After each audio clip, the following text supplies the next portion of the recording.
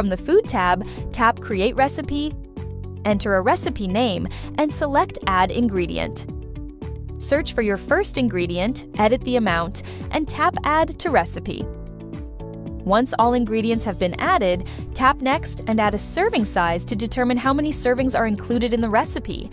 Or by tapping Weight-Based, you can select a weight-based serving size. You can also enable advanced serving sizes to create multiple serving sizes for easier logging.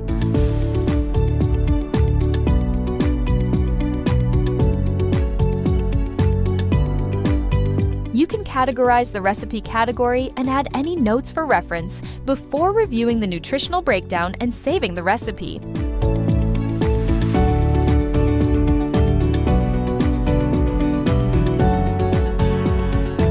Your recipe will now come up in your food search results when you add a food using the plus button.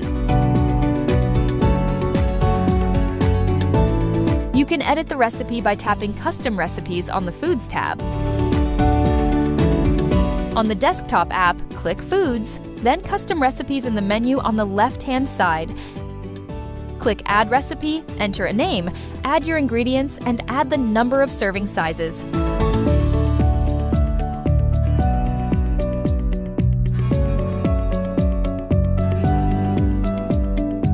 Scroll down to see the nutritional breakdown of the recipe. Click Save Changes. More advanced users may want to take advantage of the Set Cooked Recipe Weight feature. This is available on desktop and mobile and accounts for lost weight during the cooking process.